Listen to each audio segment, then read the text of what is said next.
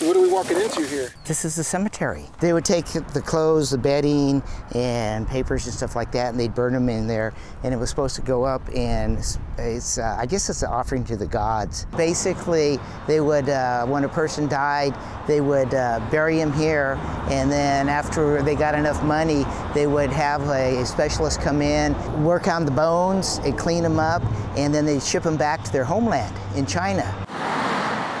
Well, it's kind of a shame that someone would desecrate a Chinese cemetery. I mean, you know, if you believe in karma, I'm sure that their karma is not going to be good for a long time. We had the wire design. It was a metal gate. It was specially made.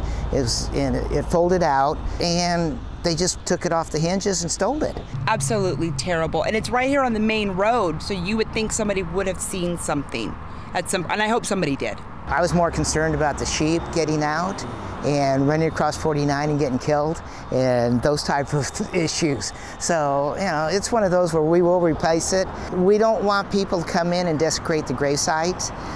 You can come in, but by appointment.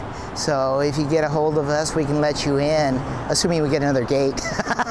It's like anything, you know, you have people that think that, you know, they need to be stealing stuff. I guess it's part of our society. It's just a real shame.